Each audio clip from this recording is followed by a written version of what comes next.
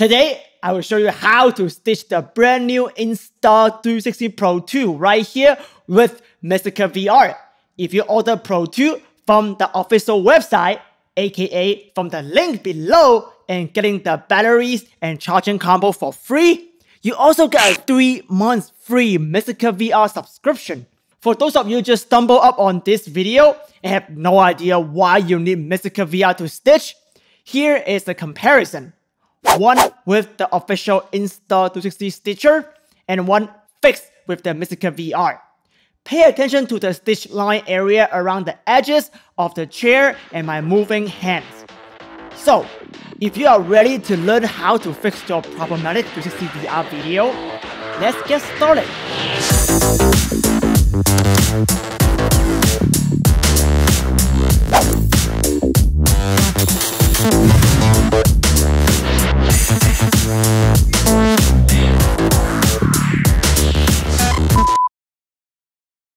Later, in the void.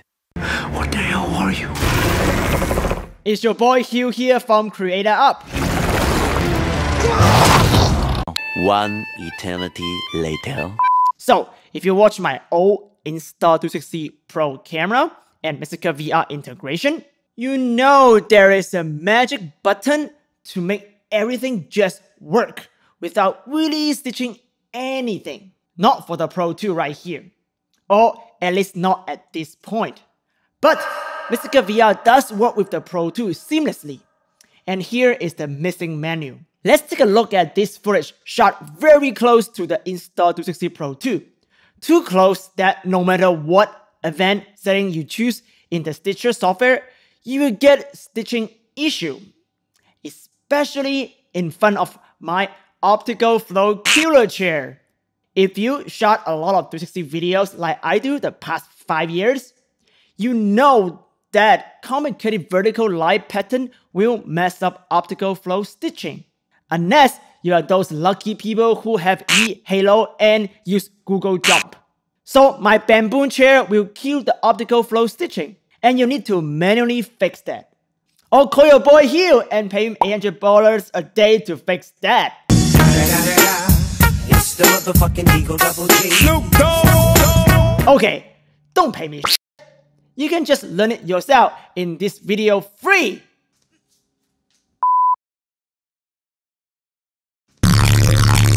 Another thing I want to point out that is very special feature of the brand new Pro 2 or even the Pro 1 is the isolated exposure mode.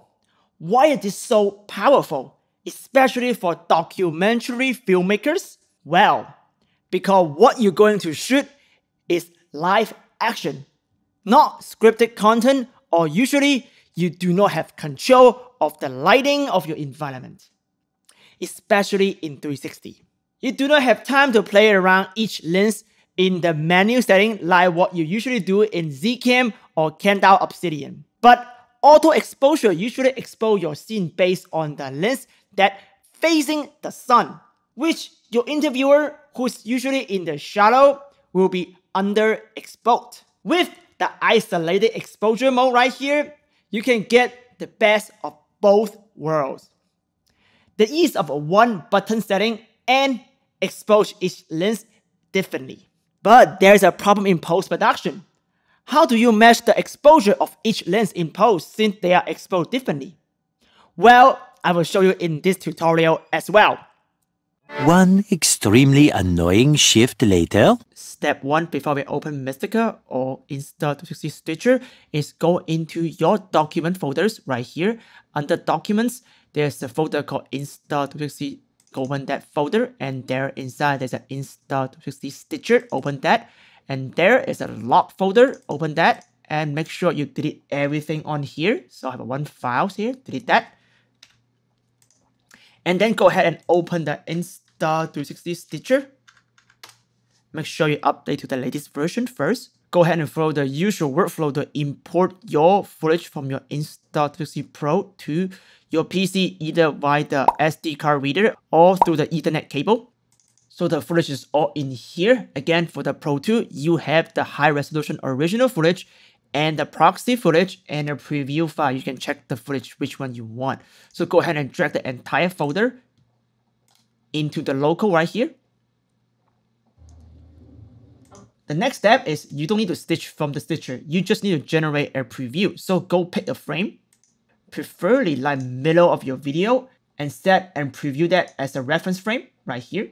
So now we have a stitch image. It looked pretty good.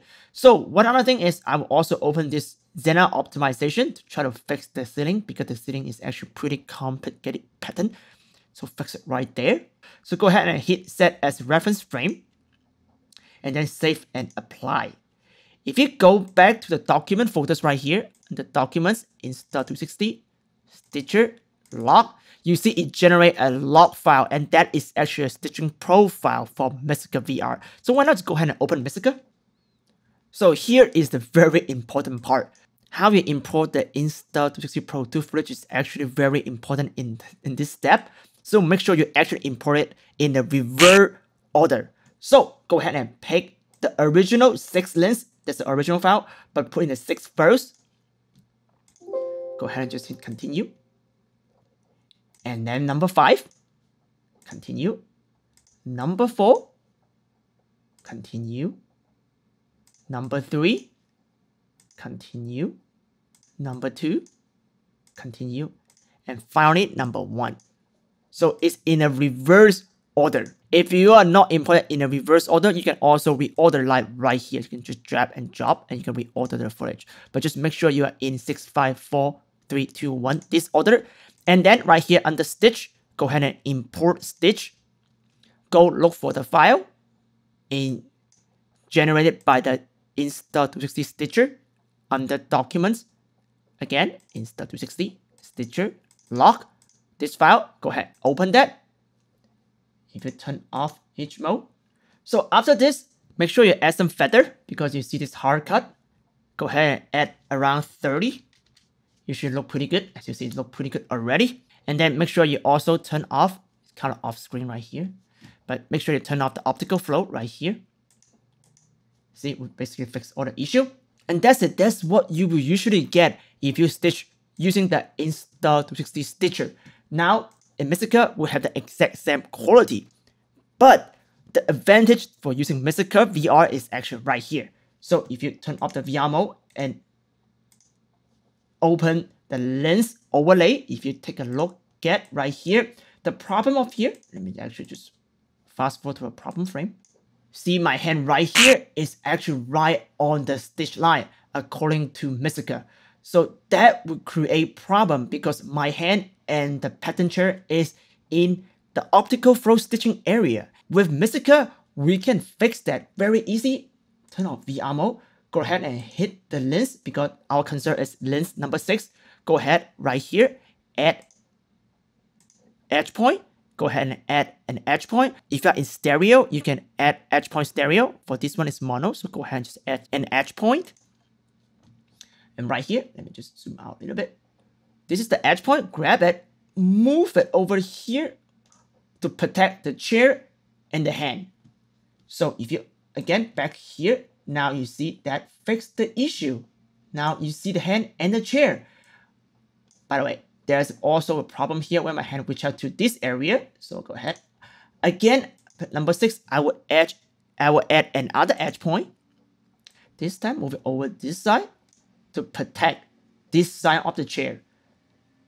So there you go. If you go ahead and play the video, now there's no optical flow issue right here. It's that easy to fix the problem. Remember that I mentioned about isolated exposure, and this shot is actually shot in isolated exposure. The sun is right here, so this side of the lens is exposed with the sun, but this side is exposed through the shadow. But the exposure is not balanced. So in Mistika, there's one button called Match Color in Time. We basically analyze your entire sequence based on time change on each different lenses. So we'll match the color in time. So let me just show you. As you see the exposure change, to make sure in the stitch line area, the color will match between lens, so we will not see a hard cut. So last thing, we're gonna go ahead and render this and put it into Premiere and do further editing. So standard stuff, just go ahead and hit render.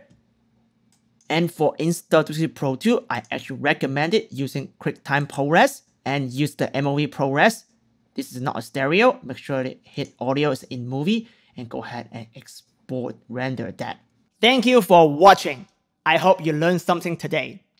In the next video, we will review the actual Insta360 Pro 2 camera with real-world video footage in both 30 frames per second and 60 frames per second, mono and stereo.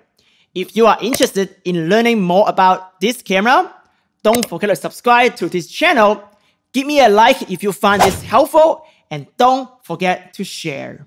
I will be again teaching another 360 VR masterclass in Able City in New York City on November 12th to 13th. We still have a couple seats left, so if you are in New York City and want to learn from me, don't forget to use the limited time discount code below and sign up. I will see you next time. VR creators level up on Create Up.